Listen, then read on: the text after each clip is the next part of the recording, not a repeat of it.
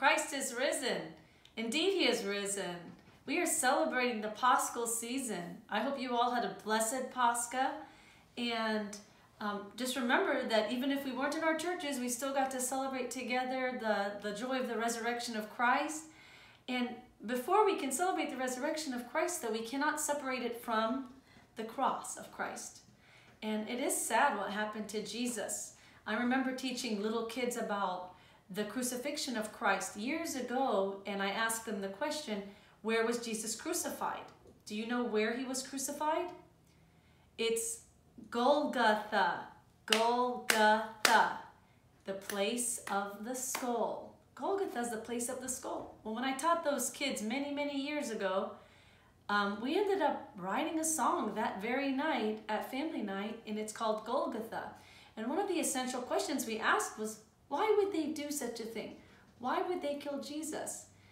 I guess they didn't know what his death would bring. And in the song we sing, because he died, he gave us life.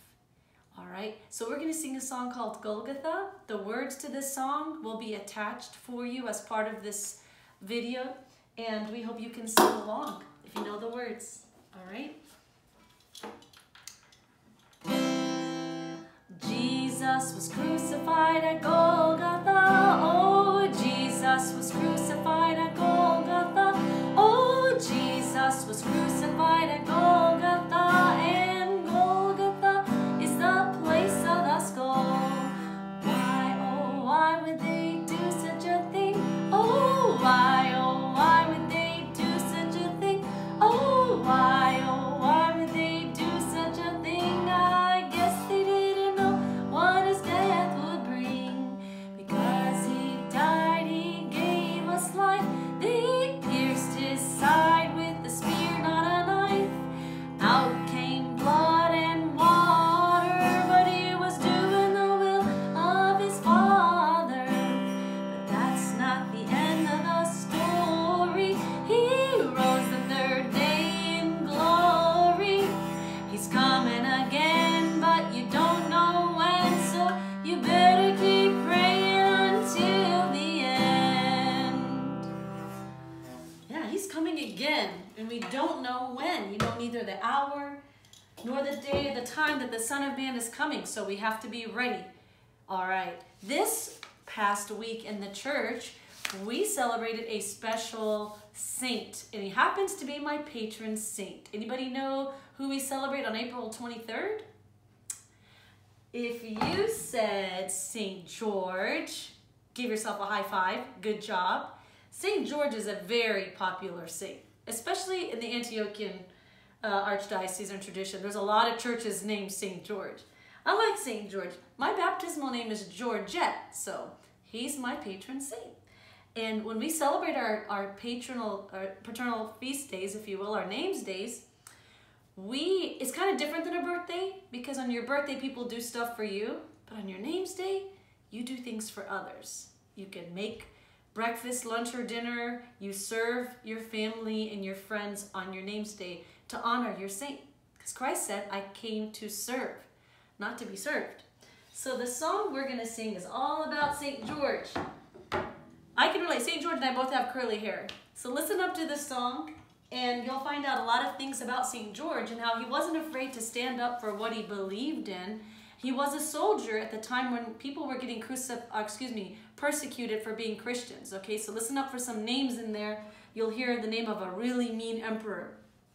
Maybe you guys know who he is. All right, it's called Patron St. George. Hey, everybody, want to tell you about a saint. Happens to be my patron saint. So fascinating his life you cannot forge. By golly, his name is George. Gonna tell you about George by George. G-E-O-R-G-E, George, the great martyr whose hair is curled. He's venerated throughout the world. What makes him so special that he's known all around?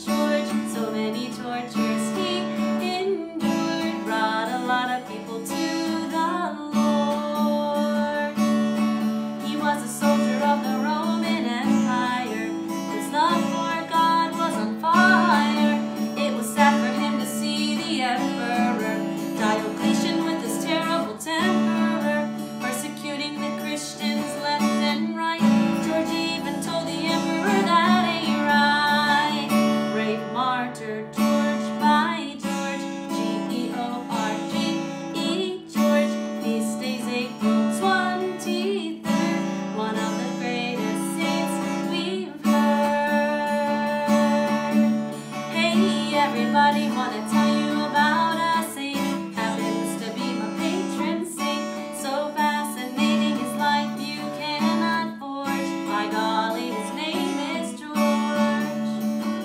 Gonna tell you about George by George. G-E-O-R-G-E, George, the great martyr whose hair is curled. He's venerated throughout the world. What makes him so special that he's known all around? There's a St. George Church in almost every single town. I'll tell you why. He was no ordinary guy.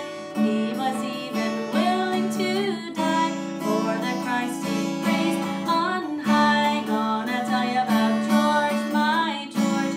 G-E-O-R-G-E, George. So many tortures he endured. Brought a lot of people to the Lord.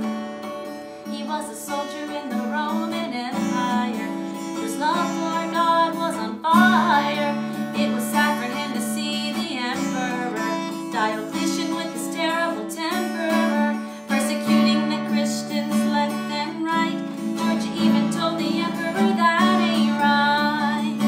Brave martyr George by George. G-E-O-R-G-E, George. Feast days April 23rd. One of the greatest saints we've heard. You've got a patron saint too. Get to know them all the way through. What kind of things did they like to do? Even ask them, how can I be holy just like you? You've got a patron saint too. If you don't know who your patron saint is, ask your parents. If it's not your actual name, it could be the name you were given at your baptism. All right, our last song is a fun song. It's called The Body of Christ. It reminds me of what my priest said on Sunday during the sermon after the gospel, was that even though we're not all together, we're still one body. We're one body. And as a church, we are one, whether we're Greek, Russian, Romanian, Bulgarian, Antiochian, whatever our ethnic background is, we're one. And it's been a blessing during this pandemic to join forces with other jurisdictions that are Orthodox so that we can provide materials and resources for you all at home. So God willing, we'll be all united. I know we are united already in our faith. And this song is called The Body of Christ. And God willing, we'll all be back in church together united. Put your hard hats on, put your hard hats on, and your tool belts too, and your tool belts too, 'cause we've got some building to do. Get your hammers and nails, get your hammers and nails, grab your 2x4s, 2x4s, we're building the church, mine and yours. We're building up, building up the body of Christ.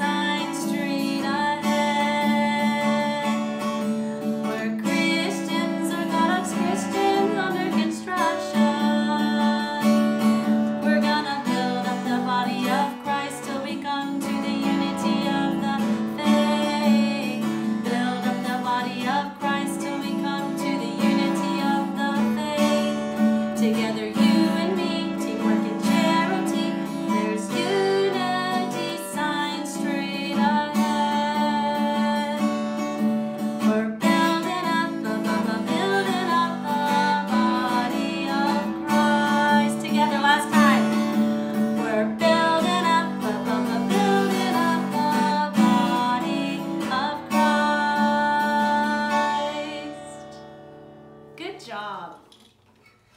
Keep singing, keep being positive, keep being a light, and we'll see you next time.